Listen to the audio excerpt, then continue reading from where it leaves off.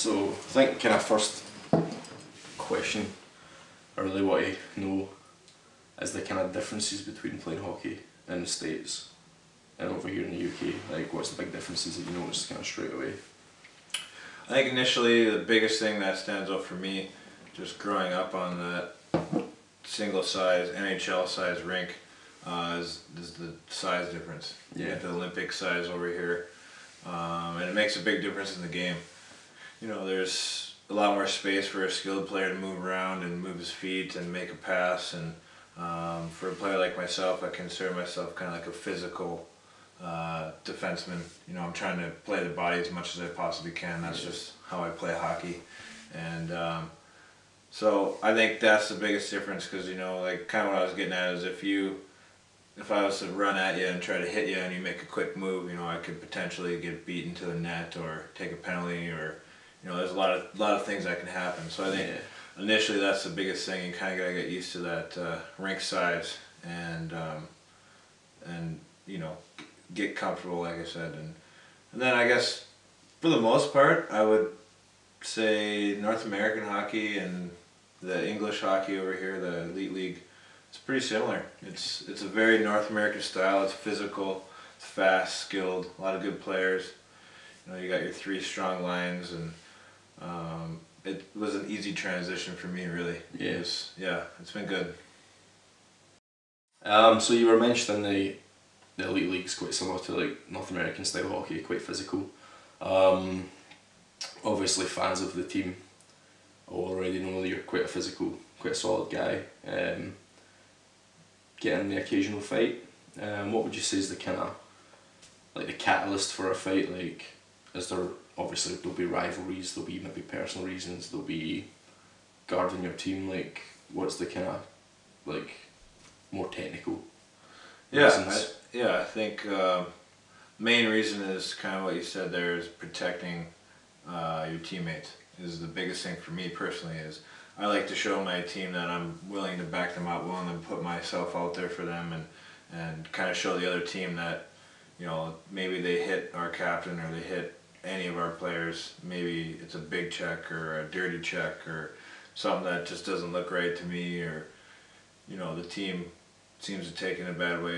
You know, there's a reason for me to go up and kind of challenge the guy, and it's almost a way to police the game. Yeah. Like, almost to show, hey, you can't be doing that kind of deal, and to also show your teammates that you got their back. So I think that's kind of one of the biggest reasons, to, you know, control the game in a sense. Yeah.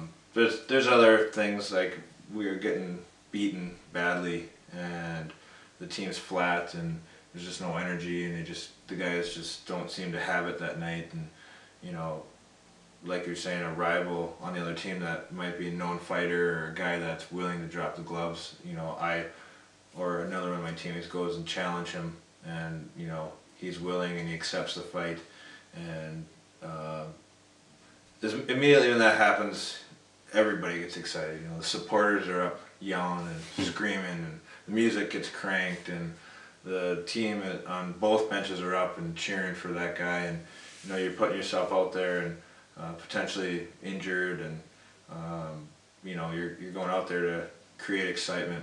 You know, maybe get our team going. Maybe they see that and they're like, oh, he's out there battling, and, you know, we need to do the same kind of thing. Yeah. And they get going, they get fired up, and I think that's another really big reason.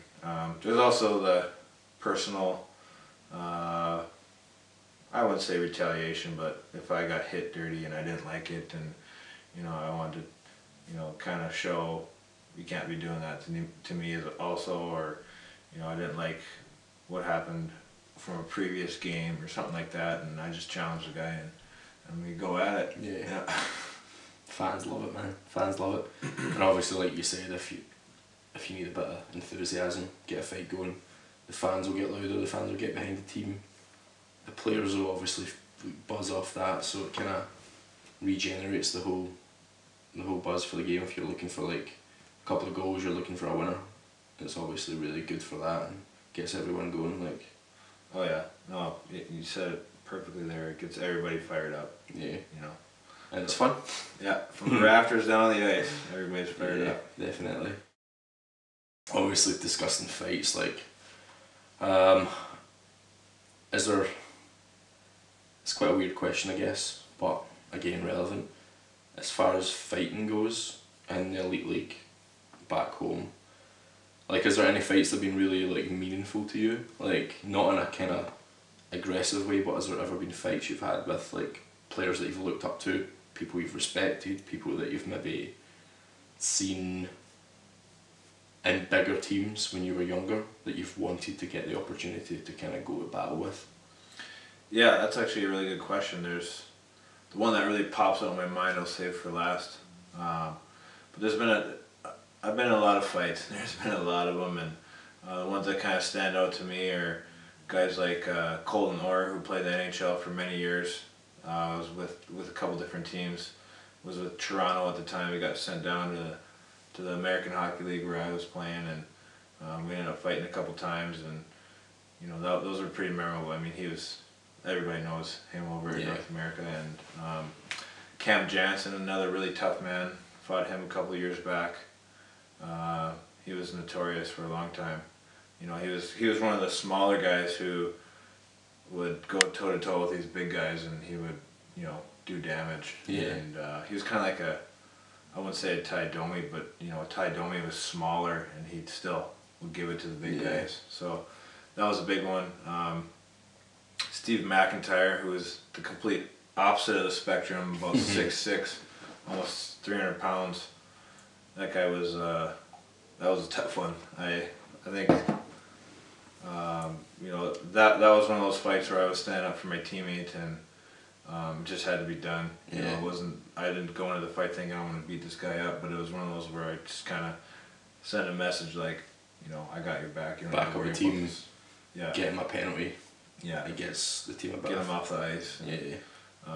But I guess the biggest one, which I kind of brought up there, was a guy who played for the Detroit Red Wings for many, many years. I watched him growing up, played with Bob Probert and a lot of the greats, Yzermans and all that. Darren McCarty. Guy's an absolute legend. And he had retired from hockey, wanted to make a comeback, and Detroit was loyal enough to him where they basically offered him a contract in the American League again to kind of make his way back up. He played for Grand Rapids, and I was playing for the Manitoba Moose at the time, and I was a young man, and everybody kind of, we didn't laugh, but we all were like, wow, we're playing against Darren McCarty tonight, kind of deal.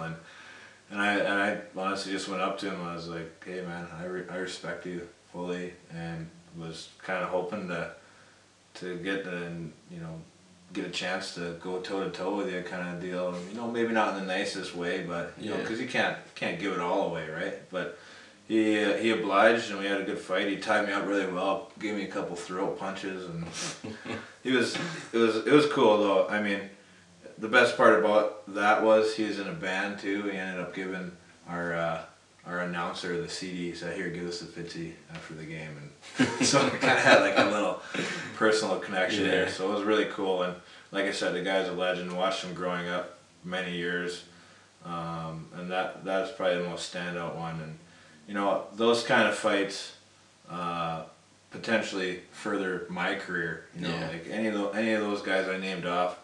You know, I was trying to make it to the NHL, and those are the guys that were heavyweights in the NHL, and they fought regularly and earned jobs in the NHL. And you know, for like a guy like myself, those are the guys that could help me out in the end. You obviously standing up to guys that everybody's seen YouTube, and you know, scouts watch that stuff, and there could have been that one guy in the crowd that could have, you know, seen it and, you know, taken me to the next level. But yeah, those are probably the most memorable ones. Yeah, that's interesting. I mean, a lot of fans will just find it entertaining. Like, a fight is a fight, and it's not an aggressive fight as such, like in the street where it's not really allowed. And in a game, it's like it's allowed, and it's a bit more. It's not as brutal as just people fighting in the street, but it's cool to understand that there's more to it than just the sort of physical battle. There's obviously fighting people you respect, maybe getting your career further. And that's cool. Yeah, no, it was good. So since you got here last September, for starting the season, have you had much sort of time away from practice and away games and home games to get out and explore any parts of Scotland? Or Yeah, I think we've done a decent job of exploring. Ever since I found out I was coming here,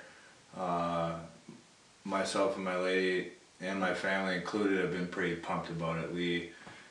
Grandma started talking about how we had connections over here, you know, and brought out a couple of pictures, and I'm part of the Scott clan, so she has a little plaque with the tartan colors and kind of the explanation of the family, and you know where the ancestors kind of came from, and so that was really cool to kind of know. Well, you know, I've got a lot of Scottish blood, and then on top of it, my basically where it comes from is my great grandfather was a pilot for the Royal Air Force during the First World War, and he was stationed in Scotland, and towards the end of the war there, he ended up meeting a lady from Ayr down south there, and proposed to her on the bridge down there, and so that's how she has a painting of you know, the big steeple there and everything, and so that was really cool to hear before we even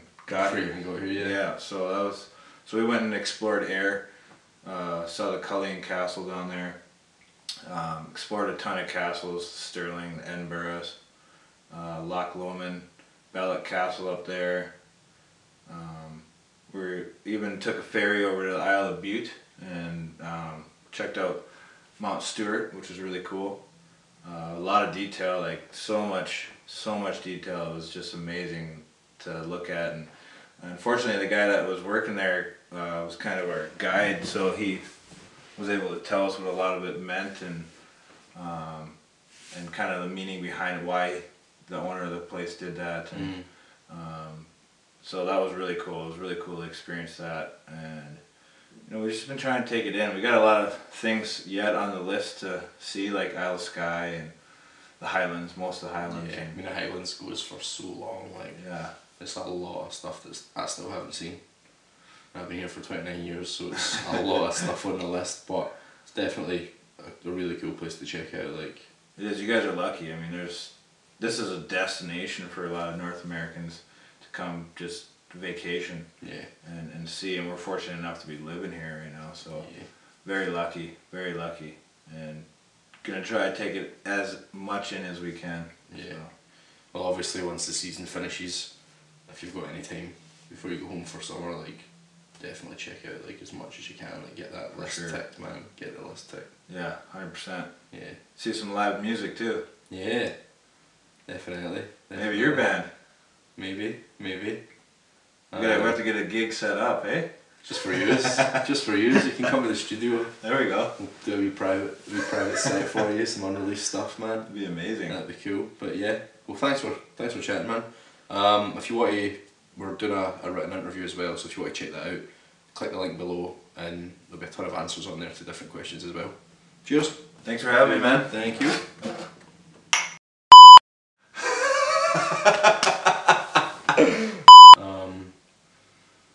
How do you...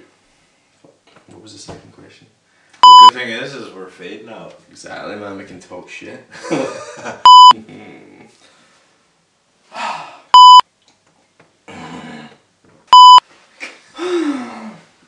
Woosah. And make bloopers. Yeah. Bloopers.